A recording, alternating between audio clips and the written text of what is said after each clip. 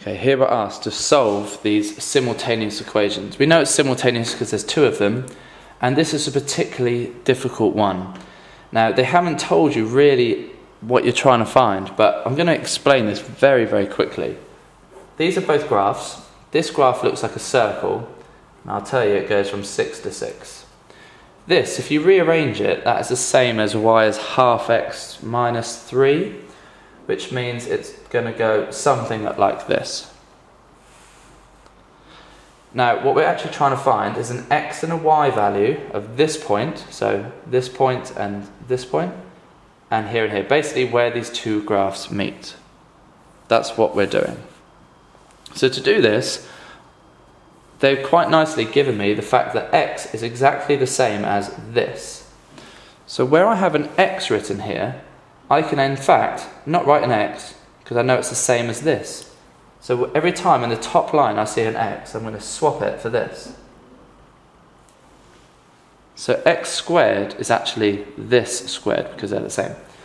So plus y squared equals 36. The only thing I can do now is expand this bracket. Please remember, this squared means times by itself. So that's actually what we have from here. So I'm going to rewrite that whole thing.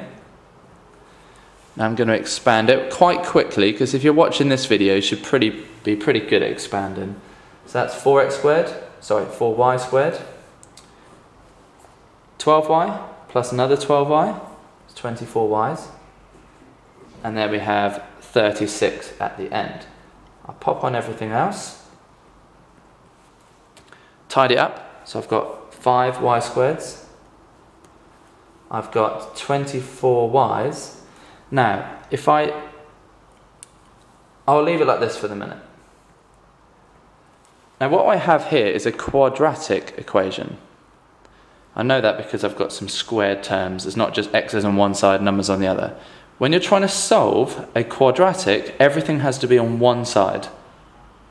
So this at the moment is there, so it has to be over here. So I'm looking to make my expression here equal to 0. So if I take away 36, it's going to eliminate that. So all I'm going to have left is this. Now, when you're in a position to solve, what you now have to do is think of writing an equivalent expression using factorising.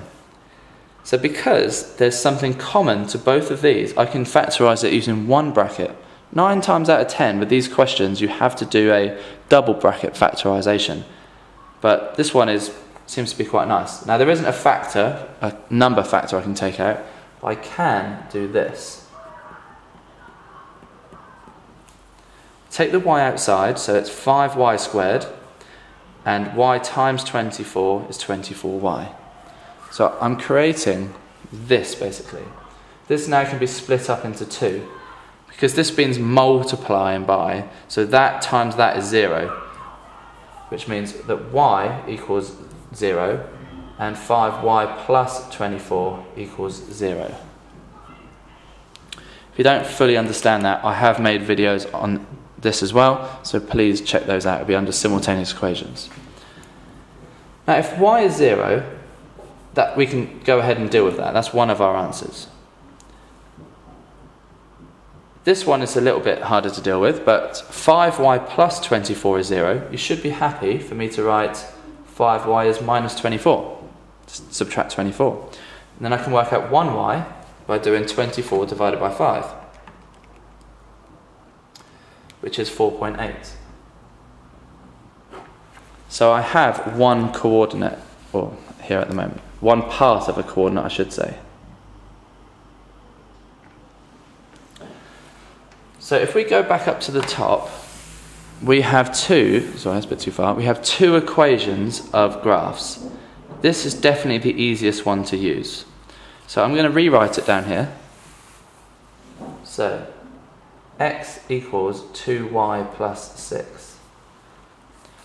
For this one, where we know y is 0, x is 2 times 0, that's the 2y part, plus 6. We know x is 6. 0 plus 6 is 6. So there's one coordinate, so that's 6, 0. And this one is going to be slightly more complicated. So x is 2 y's, this time y is minus 4.8, so I'm going to go ahead and double that now. Minus 9.6 plus a 6, so that is minus 3.6. So you don't need a calculator at all for this question, unless you're not too good at your mental arithmetic. So we've got my 2 y values and my 2 x values. I'm going to write that as a coordinate as well. So it's minus 3.6, minus 4.8. And that's what they're looking for. 2 values for x, 2 values for y.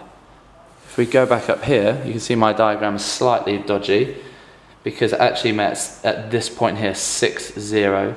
But you've got the idea of what I meant.